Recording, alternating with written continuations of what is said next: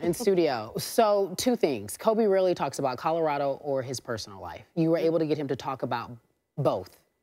So let's start with his wife after Colorado. How was he able to repair that relationship? Describe it, if you will. Well, an actor and a Chicago guy, best known for Love Jones, Menace to Society, Crash. Welcome to SportsCenter Coast to Coast, Lorenz Tate. Thank you so much for having me. How's it going? It's good. It's good. I want to have a moment, and not most of our viewers probably don't, maybe they don't know Menace to Society, but you were O-Dog for me forever. O-D-O-G. That was your name. That's how you were introduced to me when I was a kid growing up. But now, obviously, here you are, a talented actor. You have a new show. It's called Game of Silence. Yes. Congratulations that you have been able to extend your career. I think that has to do with, large in part, with your love of sports, no? Yeah. Yeah, I'm a competitor of their past, and it's a show about friendship, loyalty.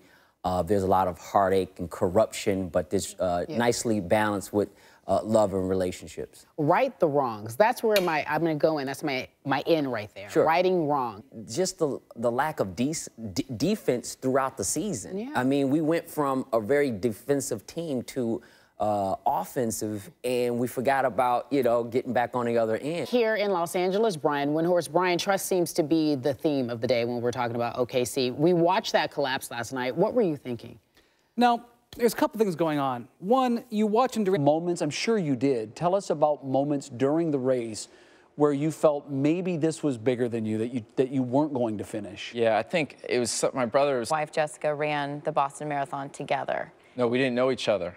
Oh, I'm sorry. No, that's okay. We ran separately. You ran you both we didn't ran know it. each other. Oh. Yeah, You so didn't know each other. Correct. Oh my goodness. Right. And then in 2013, you're married together, finish line watching. Right. The bombings happen.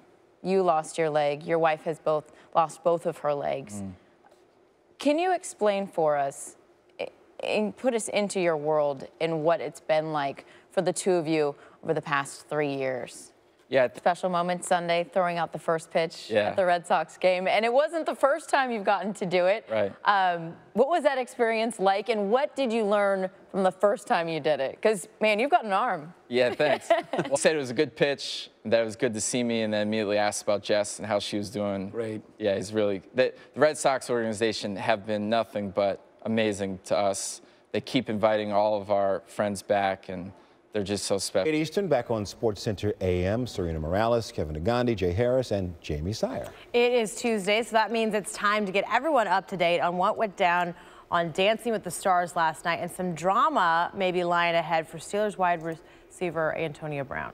Right, so Doug Flutie had a 2-week run fending off elimination. Good for you. Seems to be making strides. We'll get to him in a moment. But now it's Brown's turn to sweat it out at elimination after a less than, like, my man, what happened?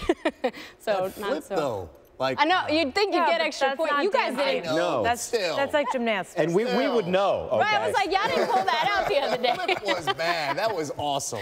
All right, now to get to our aforementioned Flus. No, that wasn't his, but that's the big story in the segment, that Bill Belichick was on social I was like, what? Smiling? That's huge. All right, plenty of more action from Dancing with the Stars next week, and we will update you because it's...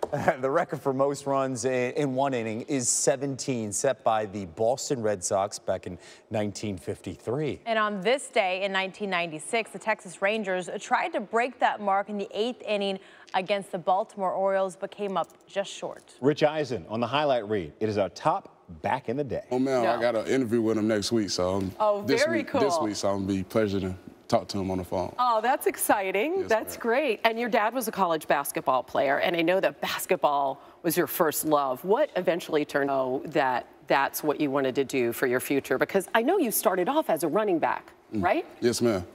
I started off. Kuiper Jr. has you going 19th to the Bills. Todd McShay has you going 10th to the Giants. I mean, how much do you pay attention to what the draft analysts say?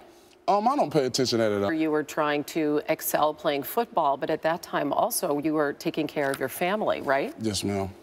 And how much did that have to do with you staying close to home and playing at Clemson? Go to a military academy at Hargrave to get your grades up so you could go to Clemson.